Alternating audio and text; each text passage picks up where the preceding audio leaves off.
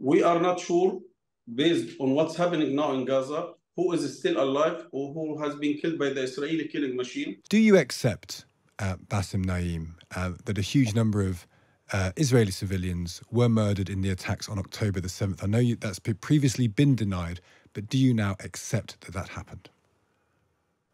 I think no human being or anyone who is evaluating humanity can accept harming or attacking civilians. But I have here also to remember of two things.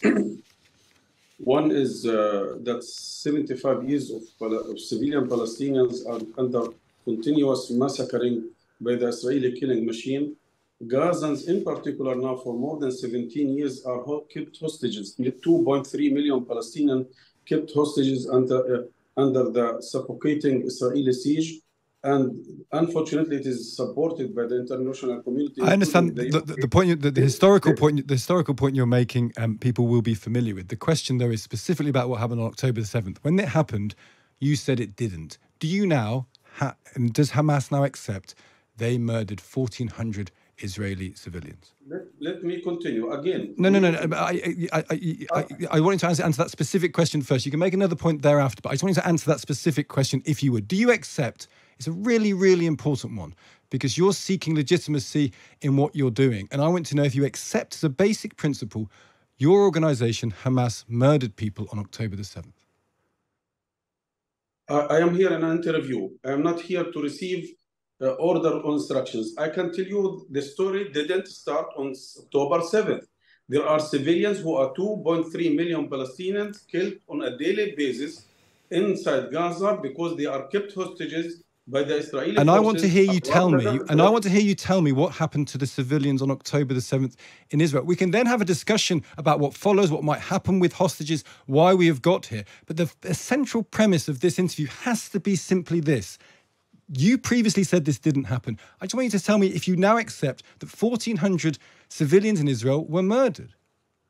Unfortunately, you are not allowing me to continue. Give me a little bit time and I will answer all your questions. I have enough time to answer all your questions. Well, I would like you to answer that question. 1 minute. The instructions from the moment the act of defense, because we are imprisoned, we are kept hostages.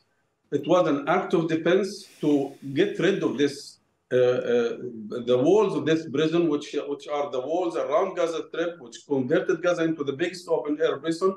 It was an act of defense. These instructions from the first moment, not to harm civilians, not to kill civilians. But I have to remember everyone that not Gazans who are using civilians as human shield, because our civilians, we are living in our houses. But that is a laughable. That is a laughable proposition. You've just said that is a laughable proposition because you've just said it was an act of defense and there were instructions not to kill civilians.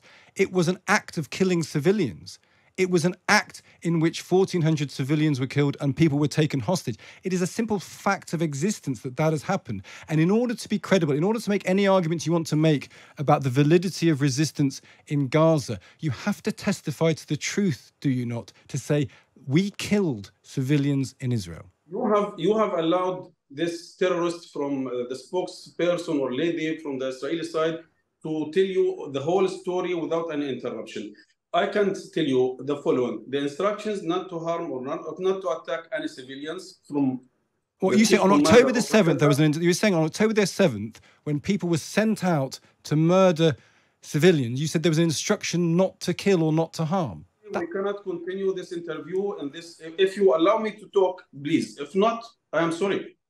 I can tell you the full story and the full truth. I have nothing to hide and nothing to deny. But it seems that you are hiding a basic premise. That's all I want to get to the point is. And if you say that people were asked not to harm civilians when civilians were killed en masse, that makes everything else you say completely questionable. You must see that.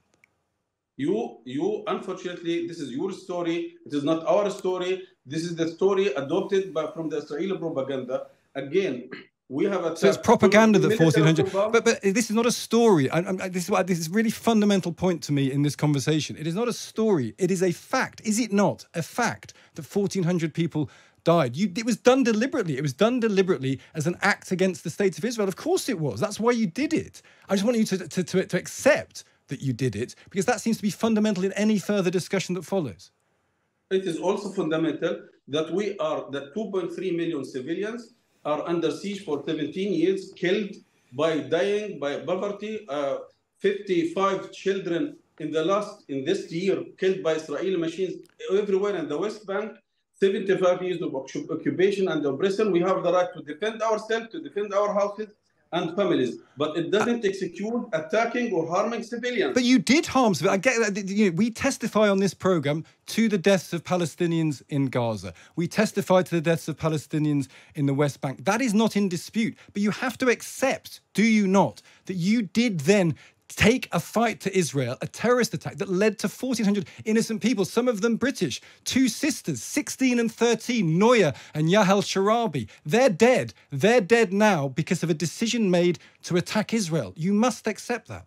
It was, first of all, again, the instructions was clear, not to attack civilians, not to harm civilians. So why did they die? Why did they die then?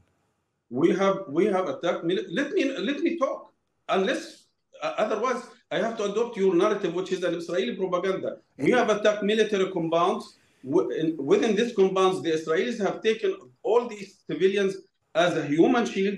All these civilians living in these kibbutz. You attacked a kibbutz. You attacked a kibbutz. That's not a military compound. Are suffocating these kibbutzes and the people there, they are suffocating Gaza for 17 years. You have to remember that we are dying every day silently. No one is talking about us. For the first time, Times Radio is contacting someone to talk about. That is simply not true. We talk about this issue. A couple of other questions, because I think we're going to get anyone on that. There are 200 hostages at the minute. What is going to happen to them? When will these hostages be returned by Hamas to their families in Israel? Again, I will answer your question, but again, answer that question, please. Yes, unfortunately, you are talking about 200 hostages, but you are not even talking about 2.3 million slaughtered. We've already talked about 2.3 million people in Gaza. I'm asking you, what is going to happen, please, to the 200 hostages currently being held by Hamas? Two things. First of all, we are not sure, based on what's happening now in Gaza, who is still alive or who has been killed by the Israeli killing machine. So you don't know how many hostages hostages you've got still alive. Continue my answer. Otherwise, we can stop here. It is impossible. Let me answer my question. Okay. I cannot take from you dictation or instructions. I have the right time to answer my question according to my narrative. I want you to answer the questions. I want you to answer the questions according to, so we can understand the truth. That's all I want to have. There's 200 hostages that you've taken. What is going to happen to them? Will they be returned? Where are they? Otherwise, we have to stop here. Well, answer that question. We don't know exactly who is still alive because the Israelis have bombarded everywhere, killed families, houses. More than 50, 60 Palestinian families demolished from the civil registry. Al-Qassam Brigade has announced that 22 of this was 3 days ago. I am not sure about the numbers today. 22 of the hostages are killed with our families under the rubble. The second issue that he announced clearly, at the time the aggression is stopped, there is a technical and logistical and security-wise any chance to release all the civilians. It will be done without any conditions. This is one. The other one, we are looking for immediate stopping of the aggression and opening the borders to allow humanitarian aid to enter Gaza for 2.3 million people. Why have you got civilian hostages if this was a military thing in your view? That exactly is my point when you say this was an act of defense, we didn't seek to target anyone other than the military. You have 200 civilians. Why do you have 200 civilians? Can you guarantee their safety? Again, if you want me to answer, let me answer. Look, there are 5,000 800 civilians in Israeli jails. Why you are not talking about them? Because I'm asking you, because you represent Hamas. We may have to get to the end of this, because like you say, there may be no point in this, but you represent Hamas. Hamas has these hostages. I want you to be honest and say what is happening to them. And you're saying, from what I understand, that if there is a cessation of bombing in Gaza, you will let them go. Is that what you're saying? You have allowed the lady to talk all this rubbish without interrupting her for 1 second, to talk about terrorist acts, about human. She was talking about the deaths of her citizens, which is not a point of dispute except by you. One final point before we have to end this. Can you guarantee that humanitarian aid, if it gets in to Gaza, can you guarantee it will go to civilians, the people that you say you care about, the people that you've brought this horror upon by instituting terrorism against Israel? Can you guarantee that any humanitarian aid that gets in will get to civilians? We are now terrorized for 75 years, supported and technically by a direct involvement of the UK, and therefore our people killed are part of the responsibility of the UK, who are now sending weapons and ships to participate in the... Will you let humanitarian aid through, is the question. People. The question is, will you let humanitarian aid through?